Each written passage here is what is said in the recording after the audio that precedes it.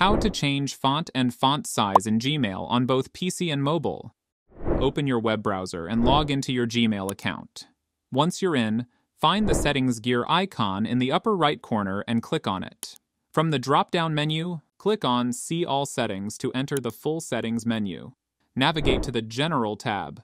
Scroll down to find the Default Text Style section. Here, you can change the font by clicking on the font. Choose the font that best suits your style. Right next to the font option, you'll see the font size choices.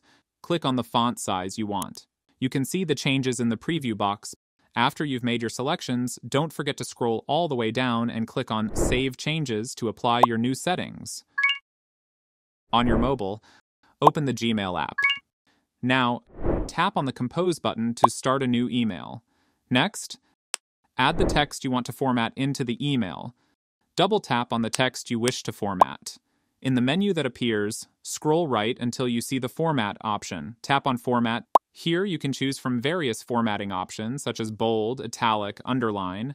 Inside Gmail, we cannot change the font size. You can update from the device settings.